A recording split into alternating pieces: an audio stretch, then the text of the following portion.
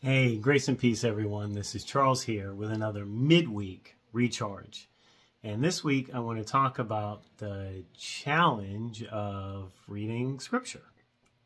Oh boy, I know. Charles, how are you going to do that in just a couple minutes? Well, here's the big one. I think here's the point. The challenge with Scripture is not Scripture. It's us. It's our confirmation bias. I know it's a newer term, but it's a term I think we have known, and just in the last several decades has social science kind of given us this term in a very kind of tight expression, and it's the concept of reading into or looking for evidence, looking for information that confirms our own perspective, our own opinion, our own biases.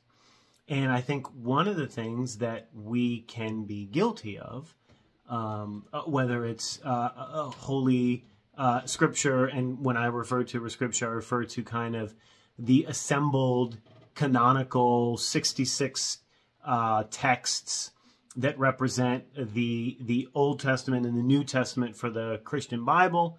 But the concept applies to readings of the Torah. The concept applies to readings of the Quran. The concept applies to reading the writings of Buddha or any kind of ancient text.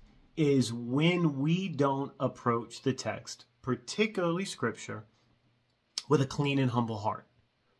When we bring our agenda, our biases, our objectives to the text, and then therefore look for examples that back up our agenda, our opinion, our biases.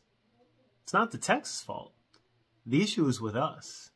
So my challenge to you is to develop a pure and humble heart, to approach the reading of Scripture, to approach the ancient text from a place of faith and humility, recognizing that it was written a long time ago in another part of the world, in an entirely different cultural context than the one we bring to the text in our modern Western sensibility. And yet, God is still God, and God is eternal, and God is good, and there's a word for us in that text today, just like there was all those years ago. Let that be your recharge.